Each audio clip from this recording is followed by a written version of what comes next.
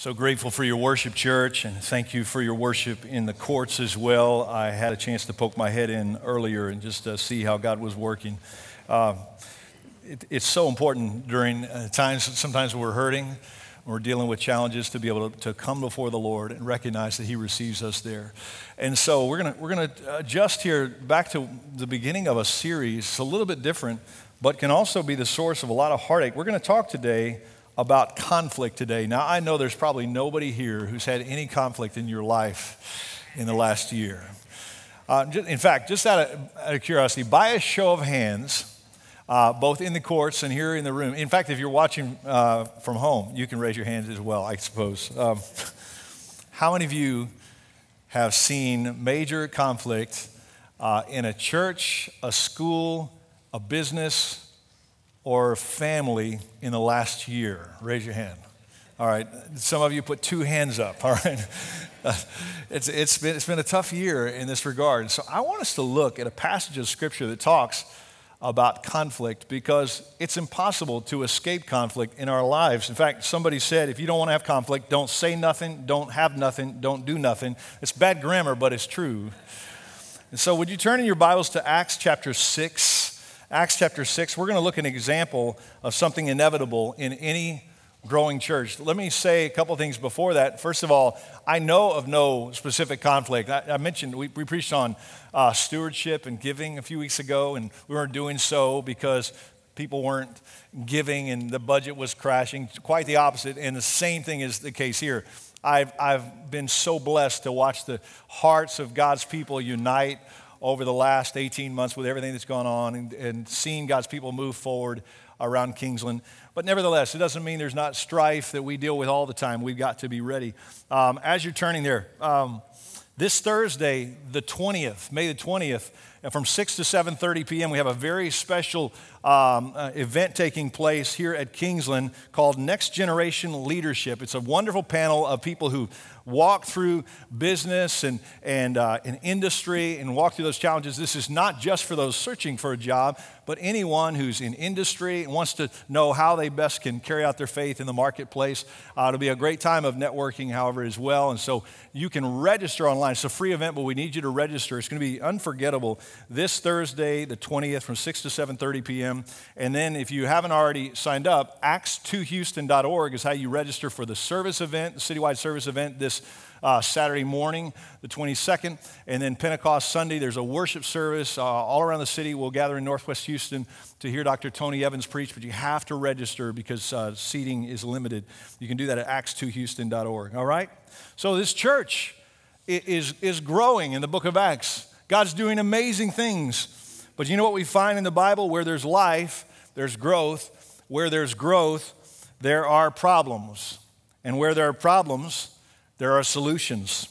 Where there are solutions, there's even more growth. And that's what I love about this text. I think it's a great one to go to when we're trying to decide how are we supposed to deal with the conflicts that we face. Acts chapter 6. Let me turn there in my Bible, and you look on as I read. In those days, as the disciples were increasing in number, there arose a complaint by the Hellenistic Jews against the Hebraic Jews that their widows were being overlooked in the daily distribution. The 12 summoned the whole company of the disciples and said, "It would not be right for us to give up preaching the word of God to wait tables. Brothers and sisters, select from among you 7 men of good reputation, full of the Spirit and wisdom, whom we can appoint to this duty. But we will devote ourselves to prayer and to the ministry of the word." This proposal pleased the whole company, so they chose Stephen, a man full of faith in the Holy Spirit, and Philip, Prochorus, Nicanor, Timon, Parmenas, and Nicholas, a convert from Antioch. They had them stand before the apostles, who prayed and laid their hands on them. So the word of God spread. The disciples in Jerusalem increased greatly in number, and a large group of priests became obedient to the faith. I love how that ends. If you want to know evidence of revival, even the priests got saved. I mean, there's a lot going on here. But do you see what took place at the beginning? Let me give you some context. First of all, most scholars believe this took place in the early mid-30s of the first century, perhaps 5 years or so after Pentecost. The church is doing great things. God is moving. And what happens is there's a group of widows who need to be cared for in any church. And in this case, there are some from Hebraic background. In other words, they're Israeli. They probably speak Aramaic. They practice the normal traditional Hebrew traditions. There are other Jews who have come to faith, but they are Hellenistic, or they're from Greek backgrounds. They speak Greek. They have Greek traditions. So there's a culture difference going on here. And there's apparently a misunderstanding of who's receiving the greater portion. So they're saying, wait, the Judaic Jews, the Hebraic Jews are receiving a greater portion. They're doing this. And by the way, the Hellenistic Jewish widows are being discriminated against. So you can see, this can create a tremendous rift in this church at this time. They're in the midst of conflict that can be super dangerous to the church at this moment if they don't deal with it. This could go either way. We know how it turns out. Some really good things happen, but we don't know it at the time. If you could zoom in and be in the church in that moment, and this is the case with every relationship, with every church, every group, every family, every business, every classroom can face conflict, can't they?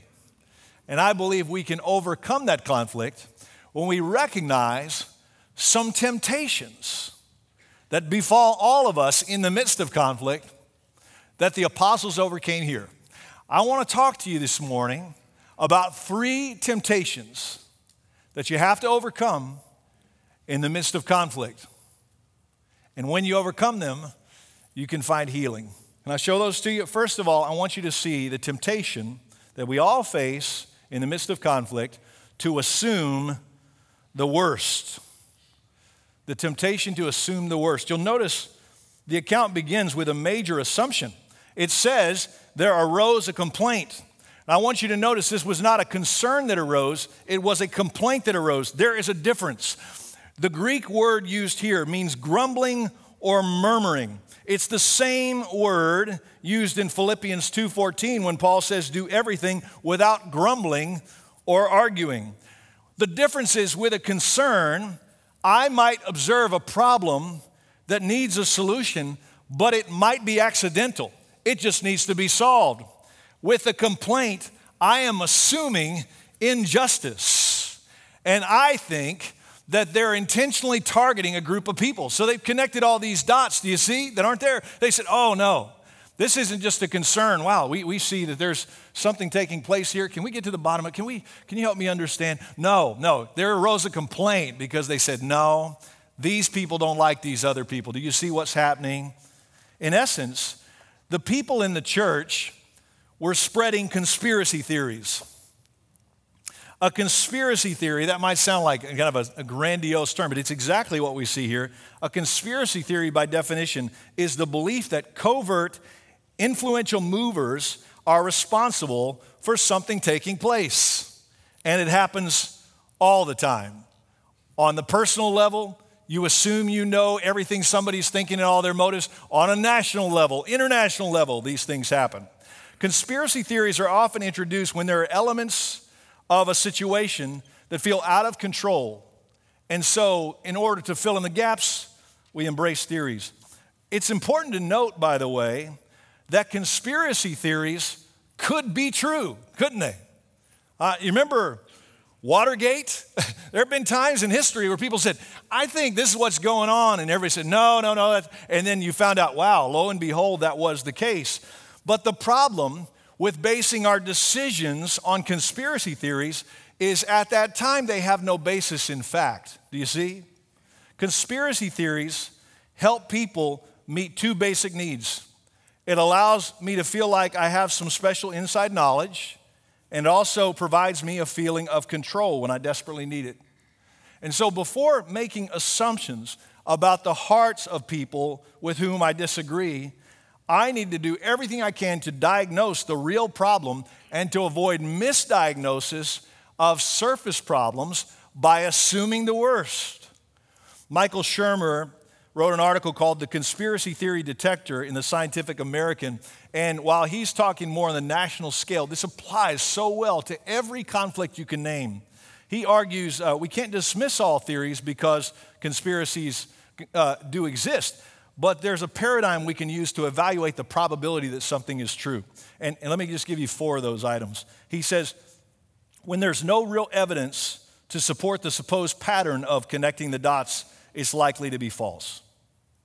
He says, if it takes superhuman feats of intellect or power, it's likely false because people are not as powerful as they believe they are. Third, if a conspiracy involved a large number of elements to complete it successfully, it's likely false. And fourth, if a large number of people would all need to maintain silence, the more people involved with any conspiracy, the less likely silence can be maintained. I could go on and on, but you can see how this can happen. Hey, do bad people have agendas? Always. Do politicians lie? Some do. Can corporations be greedy? Of course. But that doesn't mean every event is due to a conspiracy. So make sure you do your homework. And this is very important for the believers I'm talking to because you need to take great care before you pass along information. A viral tweet can reach tens of millions of people in a day.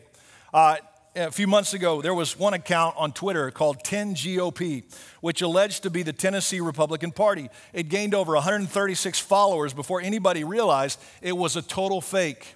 And the messages were often retweeted thousands of times, often untrue or misleading, and sometimes they were retweeted by national leaders or news organizations. In fact, you know what was found out? That Twitter account was operated by Russians. It was a troll farm meant to spread disinformation to disrupt our way of life. So that's a really strange example because it's a real conspiracy propagating conspiracy theories. Isn't that crazy? So here's the bottom line. If you don't know for sure that something's true, you have no right to pass it along. Proverbs chapter 14:24 says this, don't let your mouth speak dishonestly and don't let your lips talk deviously. It can be so disabling to an organization or a community or a family or a church or a nation when people don't look for the facts. Do you see? We see this all the time. The newspaper prints a lie. Where does that go? On the front page. When they correct the lie, where does it go? Small print on the back page. That's how it works. It doesn't matter if you say, it looks interesting, what do you think? It may not be your lie, but if you propagate it, that's gossip. And the scripture calls that sin. Now, most of us, when we think about conspiracy, we think about national issues, but can you see how this works the same way in personal situations? Where you see something happen and all of a sudden you make these assumptions and before people can put it back away, you've propagated it. I remember a few years ago, I was in the Holy Land with some of you, and I had the privilege of preaching a message, which I love to do there, that was on video, and then it was sent back here and shown in the service. I get to preach on site the Word of God. It's a really great blessing. And that morning, Sunday morning, I preached from the Mount of Olives, overlooking the city of Jerusalem. What a thrill. And you know, we're 8 hours ahead of, we're 8 hours behind Israel here. And so it wasn't shown for a few hours from when I shared the message. And so I turned it on and was watching. It wasn't live, but it was as close as you could possibly get without y'all getting up at 3 a.m. to watch, okay? And I was watching this broadcast of the message, and below it, there was a dude in the comments section that was not going to let go. He said, I know what you're doing. I can tell that's a green screen, and you're just filming that from the back room of the church. And he just kept on, doubled down. And so I switched over. I was trying to get him on Messenger to say, hey, bro, can I send you a picture like from Jerusalem right now? Because you don't know what you're talking about. But he had so convinced that he connected the dots, he wanted everybody to know. Do you see? What's the alternative to assuming the worst? It's not merely assuming the best about a situation, because that might not be true either. The alternative is to get to the heart of the problem. Find out the truth. Find out the intentions as best you can. So you go back to the passage and the example we have here. What was the real problem? There was an accusation. What was the problem related to this inequity in the distribution? Was it discrimination? Well, I know one guess that scholars have made that I agree with is that there was no intentional discrimination taking place. You know what the problem probably was? A language barrier. That's it. If you look back at the text, look at the names of those who I believe to be the first deacons, those 7 men who were chosen. They are all Greek names as opposed to Hebrew names. They brought in people for whom Greek was their primary language. And that implies that the problem was they didn't quite understand the culture. They weren't hearing the depth of the problems. And so they just weren't addressing things because they didn't know. And so some saw that and said, well, they just hate these other people and they have an agenda against. No, there was a language barrier, do you see? And so they addressed the heart of the problem rather than assuming the worst about those who were serving. How many times in the past year have there been major fallouts over language? Somebody's using this word this way. Somebody says, oh, that's not true. And they use the word another way. They're using the same word, but they're using a different dictionary. And there's fallouts in families and on social media and in community groups and in churches and everywhere else you can name because of these things. When there really just needs to be understanding rather than assuming the worst.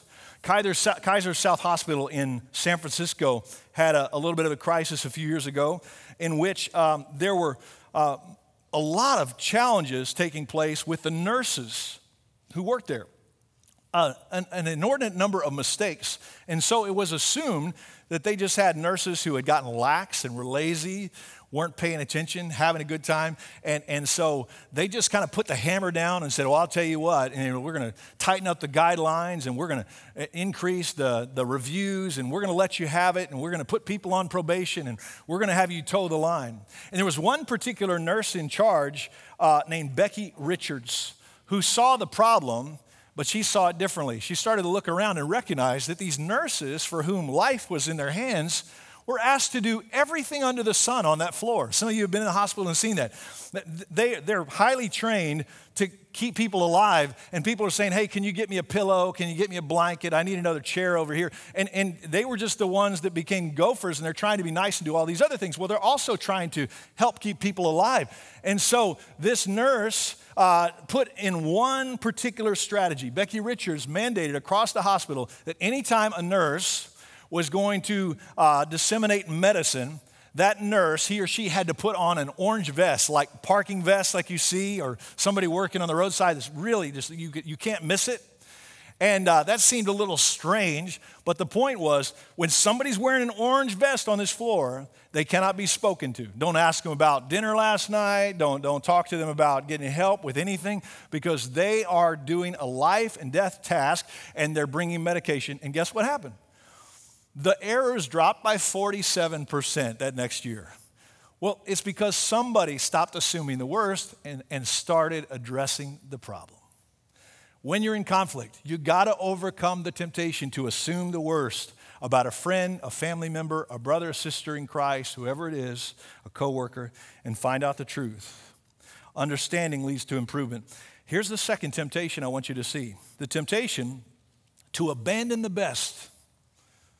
You're in the heat of the moment, you're hurting, you're angry, something's happened, and you make some rash decision that impacts your life in a negative way, sometimes out of spite, sometimes out of hurt, but you have now abandoned something that's critical because you're pursuing this other thing. So this can happen in a couple of ways. I've seen it happen where I talk to people and say, hey, through the years, are you in a community group or a Sunday school class or whatever you call it? And they say, well, no, I used to be, but I'm not anymore. Well, why in the world did you get out of that class? You were so instrumental. Well, we had a falling out, somebody said something ugly and it just really hurt me, so I'm never going back. So wait a second, you have your place of community for years with brothers and sisters in Christ. You did life together and you had a conflict, and your way of dealing with it was throwing out the entire priority of community. You talk about the old proverbial throwing the baby out with the bathwater. I've seen this through the years ministering to families at funerals. I'll go to a funeral and there's people in the family that won't speak to one another. The very time they need to give healing to one another. Some of you have been in that room and it's just so icy and cold, and they have laid down the law that their priority is to make sure that they get justice, and they just won't speak. Sometimes it happens in another way, and often a more subtle way, and that's what happens in this passage, where priorities just get out of whack. or the temptation is there. So the apostles' response to this entire ordeal might come across as arrogant at first, but it reveals what they've been asked to do. Look back at verse 2. It says, the 12 summoned the whole company of the disciples and said, it would not be right for us to give up preaching the word of God to wait on tables. Now, at first glance, you say, are they so self-important that they won't wait on tables? Of course, that's not what they're saying. They are not ignoring the situation because that's why they brought everybody together to make the statement. We see throughout the book of Acts that these apostles are willing to go to great lengths to serve. This is not an ego trip that they're having. The implication is what they've been asked to do is abandon their priorities and shift them toward doing nothing but focusing on the crisis. And they said, we're not going to do that. This is always a temptation in crisis, to take our eyes off what matters. This is the consistent temptation of the church through the ages, to chase crisis at the expense of the mission. It wasn't that the apostles didn't care about discrimination. The apostles knew the only way to bring about lasting transformation was to preach the word and guide people in a life of consistent prayer. That was what was going to bring transformation and healing in this situation. But the idea of priorities is so common, sometimes it loses its meaning. When we think of priorities, we think of those things we think are most important. That's not your priorities. It's just what you think is most important. Your priorities are the things that you say yes to at the expense of everything else. You know your priorities by what you say no to. See, we reveal the priorities of these men by what they said no to here. They said, that's really important.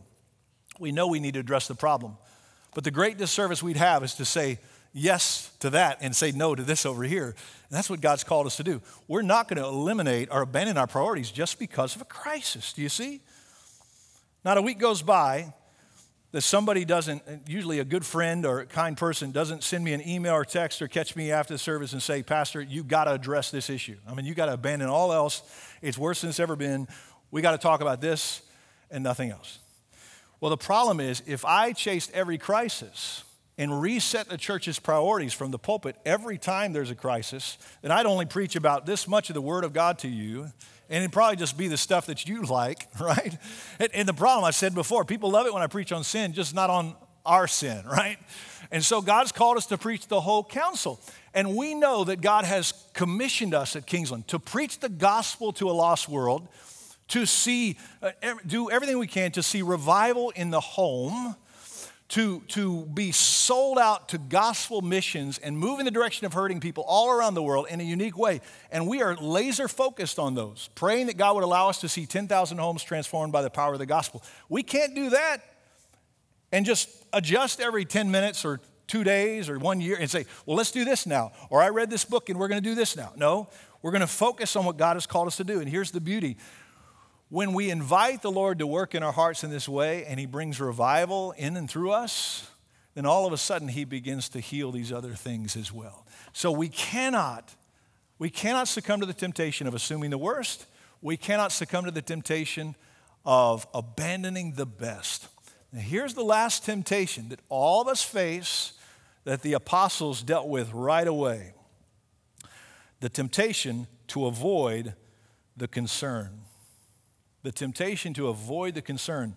You look back at the beginning of verse 2, and it says, the 12 summoned the whole company of the disciples. Don't miss this. Remember, is the church in good shape or bad shape at the time? Great shape. They're growing. They're adding to their number. Presumably, a lot of good things are happening. And this one complaint arises, and we know in context that it had kind of permeated. Everybody's talking about it. But they could have said, hey, we don't want to mess with this right now with everything good happening. Let's focus on the good. I appreciate that even though the church was growing, they dealt with it right away. Listen, some of us, in response to this message, need to address some conflict. You need to have the difficult conversation. You need to sit down, not an email, not a text, unless you're emailing to say, can we please sit down? One-on-one, face-to-face, seeking understanding, expressing sorrow, not just to get together and hammer somebody for how they hurt you, but seeking reconciliation, gaining understanding of the problem. That's what Jesus had in mind in Matthew 5:9 when he said, blessed are the peacemakers, for they will be called the sons of God. The heart of peacemaking means to be the kind of person who doesn't make waves. That's what some people think. That's not what it means. The heart of peacemaking means what? It means you might need to make waves because you're entering into conflict. Otherwise, you're not making peace. You're just hoping for peace. We know that it can't just be avoiding making waves. You know why? Because it says you'll be called the sons of God. In other words, you'll be like Jesus.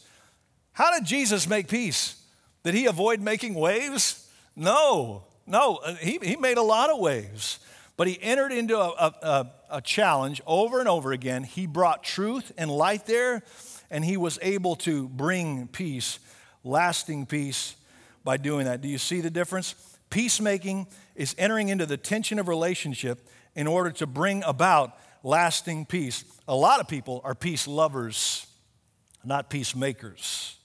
You got to be willing to step in. It's like the stranger who steps into the fight to stop it. He might not be welcome at the time, but he's bringing about something that's going to bring a lot of healing, saving people a ton of heartache later on.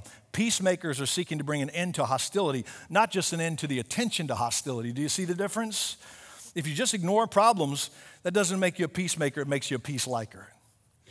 You got to have the conversation. You got to deal with it. And I love this. Verse 5 says, this proposal pleased the whole company. They went from strife to somebody being willing to step up and say, I'm going to tell you something. We're going to address it. I'm not even going to tell you what you want to hear because we're still going to hold to our priorities. But we're going to talk about it, and we're going to bring understanding. And guess what? It brought unity. They were grateful somebody dealt with a problem. So how do you have a peacemaking conversation? Some of you need to, so let's just get real practical before we close. And I want to give you 3 things that we see with the apostles that you need to do if you're going to have a peacemaking conversation. All right? Number 1, deal with the conflict as soon as possible. So in the future, when it happens, as soon as you can, when it's appropriate, sit down. If it's already happened, as soon as possible is today. All right? Deal with the conflict as soon as possible. Second, deal with conflict personally with those involved. Keep the circle of communication as small as possible. In this case, it had permeated the whole church. They brought all the disciples together. In most cases, you look at Matthew 18 as the example, it's going to be one-on-one, brother to brother, brother to sister. It's going to be 2-on-2. It's going to be just a few. It might just be a small group. But you bring those in a room and you say, listen, we need to talk about this because there's been hurt. You own what you can and say, how can we find a place of resolution and peace here? Do you see? Deal with the conflict personally with those involved. Third, deal with the conflict graciously, recognizing that we're broken people too. The men chosen by the apostles tell us a great deal about the spirit in which we should deal with conflict. Look at verse 3. Brothers and sisters, select from among you 7 men of good reputation, full of the Holy Spirit and wisdom, whom we can appoint to this duty. Full of the Holy Spirit, what does that mean? We talked about it a couple of weeks ago. Remember? It means being under complete control of the Spirit of God. That's what it means to be filled with the Holy Spirit. There's no agendas, no vendettas, no personal pride. And second, full of wisdom. What's that? The ability to discern that which will be most helpful for the edification of the body. And as we've already talked about, the ability to discern truths from half-truths. But guess what happens when we humble ourselves in this way and we make peace? Verse 7, and they multiplied greatly. Do you know that God can bring victory out of conflict? He does it all the time. Only God can do that. When you allow God to work in your life, He can use you to take something that the enemy means to divide and actually to unite us. I will never forget a conversation I had about 15 years ago. I was a pastor, had a dear friend in town who was also a pastor, and we used to get together for coffee every now and then and pray for one another. He was a dear, dear friend. And we had something come up related to a former member who had tried to divide us and play some games. And I was very worried that we were going to lose our friendship. And I sat down and just shared how things had happened and some misunderstandings that had taken place. And I said, brother, if I've hurt you because I didn't pay attention or do my homework, I just want you to know I apologize. And he put his coffee cup down and he looked at me and he said, Ryan, I want you to know something. I'm too old to make new friends. And it was a half-joking thing, but I still tear up when I think about it. He's in heaven now. But what he was saying was so profoundly true. He was saying, I love you more than this conflict and this situation. And I love you so much. We're going to walk through it. And he remained one of my best friends until he went to heaven.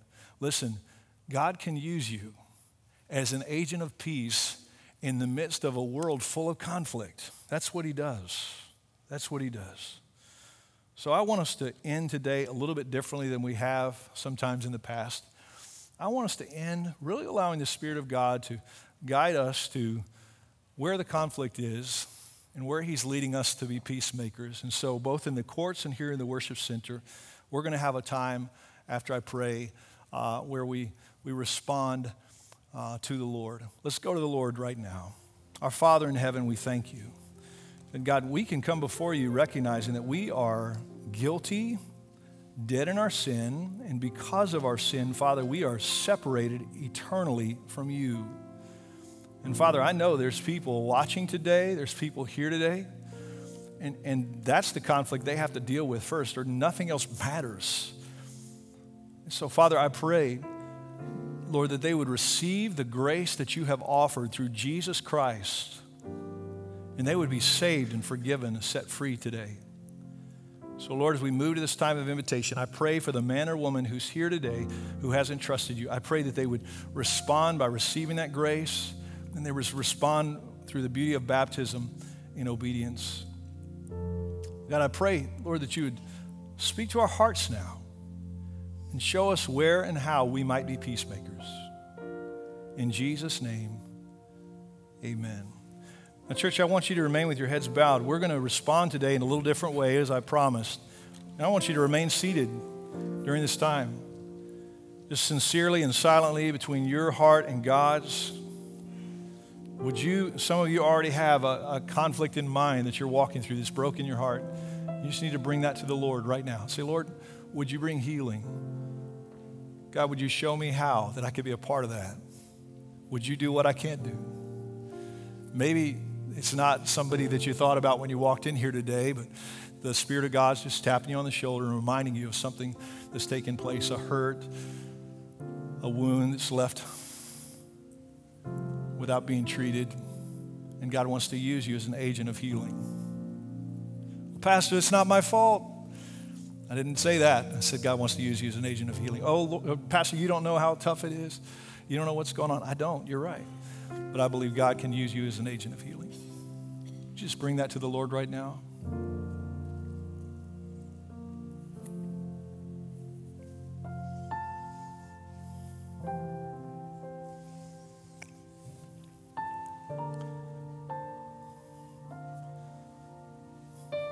Church, after I close in prayer in just a moment, this altar is going to be open.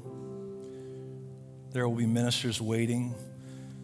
And as others dismiss, some of you need to come and talk to somebody. Perhaps you need to pray with someone about a friend or family member who you love dearly, who's in the midst of conflict right now, and just intercede on their behalf. Pray for healing and hope.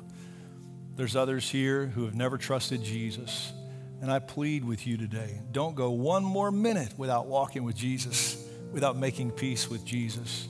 Would you come forward as others go back and just let us know of your desire to trust him today, or to settle that in your heart if you're uncertain? All right. Let's close today in prayer. Our Father in heaven, Lord, I'm grateful once again for the incredible blessing of your word, where we can take these historic records from 2,000 years ago and see that they have direct application to our lives today. So, Father, I pray that your people would be agents of healing. We stand ready to be used, God. In Jesus' name, amen.